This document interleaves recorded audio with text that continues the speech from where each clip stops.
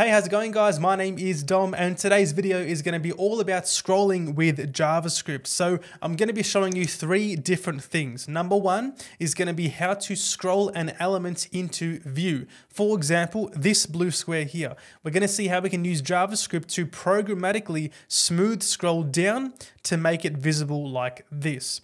The second thing is I'm going to be showing you how to scroll to a specific place on the page by the y-axis. So if you say scroll to 200, it's going to scroll up or down till the page reaches about 200 pixels from the top.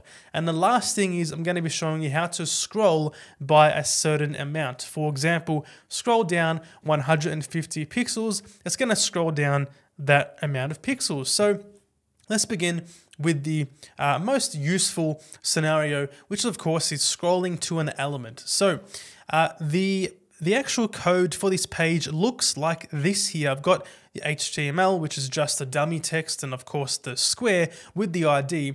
In the JavaScript, we have just a simple reference to that square by saying document.getElementById. So I'm going to be showing you all of this code inside the Chrome DevTools because I think it's going to be easier to see what it's actually doing. So let's begin by grabbing onto the square right here, and we're going to say .scroll into view just like this without any arguments. Press enter and we can see it is going to snap to that square. So that might be what you're after, but if you want to make this a smooth scroll down, we can do so.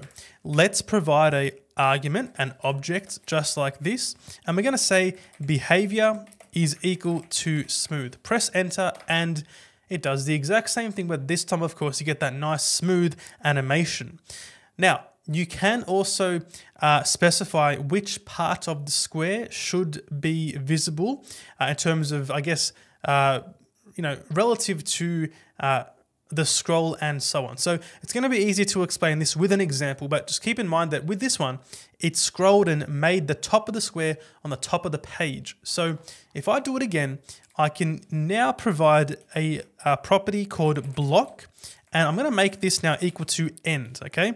Press enter. This time, it's going to stop where the bottom of the square is at the bottom of the page. So maybe this is what you want instead, okay? A really good one is going to be called center. So block equal to center, press enter, and now it's going to be centered with the page. So I think that one there is probably going to be a commonly used one. I might just clear the console here and show you the last version, which is going to be nearest. Press enter, and it does the nearest. So that one there, because I started up here, it scrolled to the bottom of the page there. If I hop down here now and do it again, it goes to the top. So nearest is going to decide basically either top or end or whatever it might be. I think it was start or end. It's going to decide which one to go for. So that is how you can, scroll an element into view. Pretty easy to do so, as long as you have a reference to the element, just like this. So that example used the element dot scroll into view. If you want to scroll to a certain position on the page, that's going to be called on the window object. So we're going to say here window this time, window.scroll to, and we're going to be using a similar argument to the scroll into view that we just saw. So having an object here, let's say I want to scroll to 400 pixels down. I would say top 400.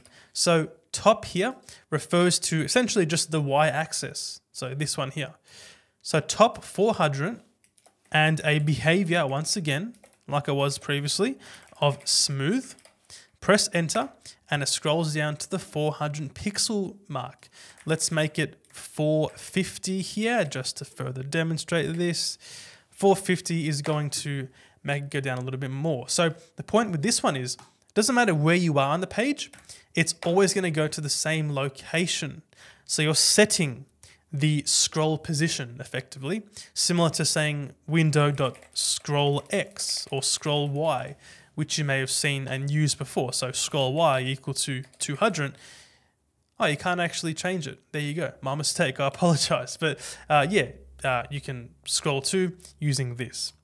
Fantastic. Let's move forward now to the last one, which is going to be scroll by. So we saw scroll to, now we're going to see scroll by. This just means, as the name suggests, scroll by a certain amount of pixels. Let's say window.scrollBy, provide an object once again, and we can say top for 50, behavior as smooth, okay, and press enter, it goes down 50 pixels. Do it again, another 50. So this here is going to be relative. Okay, it doesn't matter. This time it does matter where you are on the page, right? Because it's going to be relative to your current position. Whereas the previous one was more setting that value as opposed to, scrolling by. So just keep in mind that also in all these examples here, you have another property called left. So if your page, it's going to be quite unlikely, but if your page has a horizontal scroll bar, you can use left instead of top, and it does the same thing. So if you want to go left a certain amount of pixels, or not go left that amount of pixels, but instead increment that number by that amount, you can provide a left here.